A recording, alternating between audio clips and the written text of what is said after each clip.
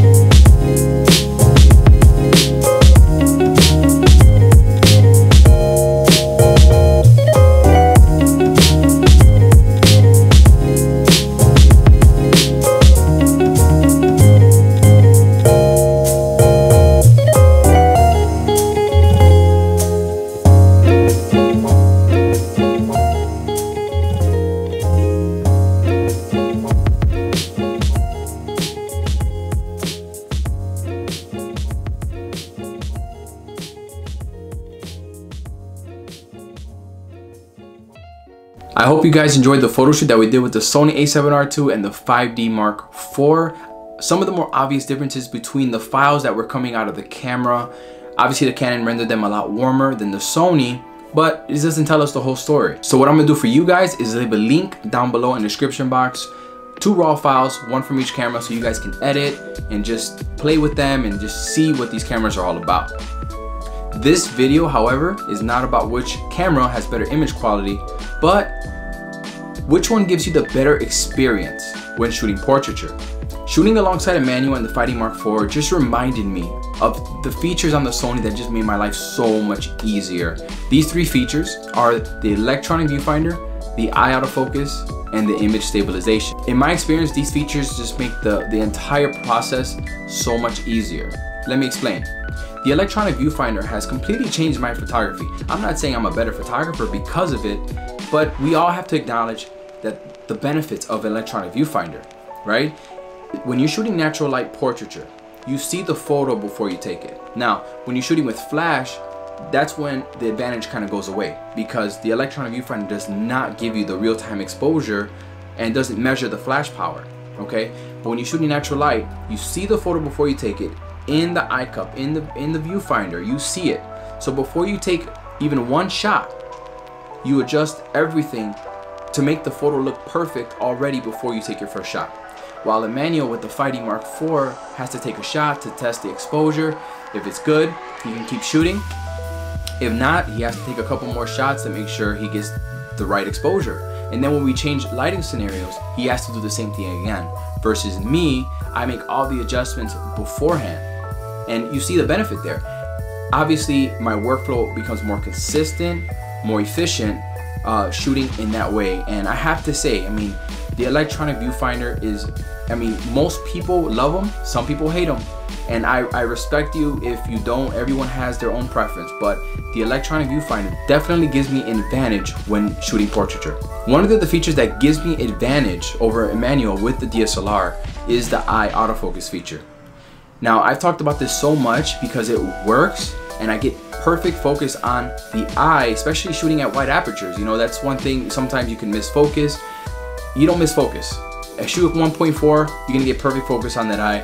But you know, the real benefit to this eye autofocus, in my opinion, is when changing composition. So when Emmanuel is changing composition, he's shooting portrait mode and then he goes to landscape. Every time you do that, and if you're shooting single point, which most people do, you're gonna have to change your focus point every single time. So you're shooting this way, when you go to portrait mode, you're switching your focus point, and you have to switch it over to the composition that you're using. Or when I'm shooting with the A7R II, all I have to do is hold down the button and it's gonna track her eye, whether she does this or I'm moving back and forth. That little box is gonna be around her eye and it's gonna track her. So if I wanna change the composition, bam, that little box is gonna follow her. I go back this way, that little box will follow her eye. It's just an amazing feature. If you've never tried it, try it. I'm telling you, it works, and it's amazing. And I feel like, and even Emmanuel, I talked to Emmanuel and even he said that, hey, like that's not fair, you know? And that's coming from him. He's a DSLR shooter. So I truly believe that eye autofocus definitely gives you an advantage and makes your life just so much easier when shooting portraits. Now, the third reason why I feel like I have an advantage with my Sony A7RII II, and it's something that I kind of took for granted because all my cameras have it, and that's in-body image stabilization.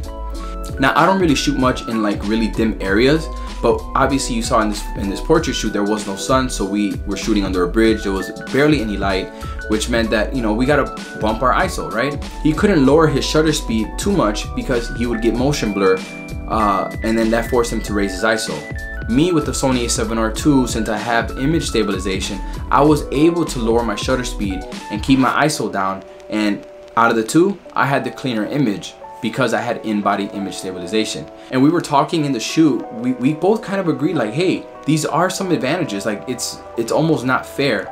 And you wanna know the crazy part, guys? He actually bought an A7R II the other day.